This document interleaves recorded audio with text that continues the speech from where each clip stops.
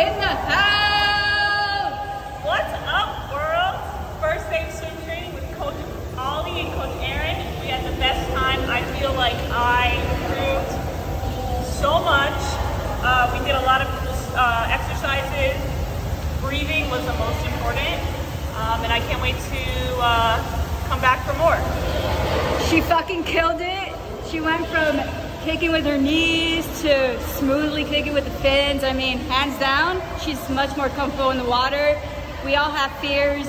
You just gotta fight through them. Just breathe into it. And that's what we're gonna teach you. So keep watching Coco in Triathlon. Number one, baby. Woo woo. Her progress, you're gonna love it. We love it.